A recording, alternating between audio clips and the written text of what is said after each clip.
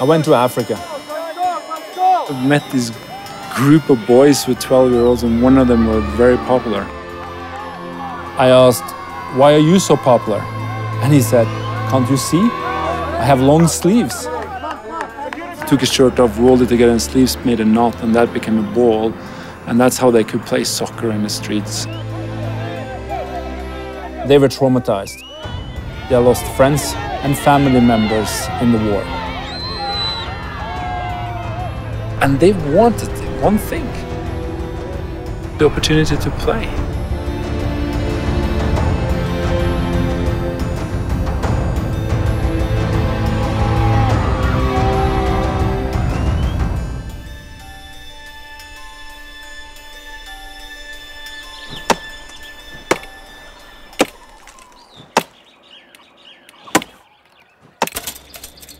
They're strangers here, uprooted by the cruel injustices of fate to start their lives in a crowded and dusty refugee camp in this battered corner of the world. Their days are about little else besides waiting. They wait for food. They wait for clothes. They wait for hope. They wait for someone to remember them. This is the food?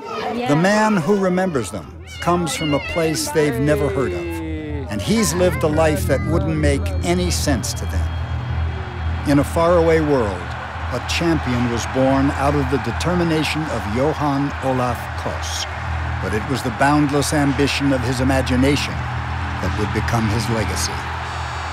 Far from the ice, he discovered those waiting for food, for clothes, and for hope. He decided to bring them something more.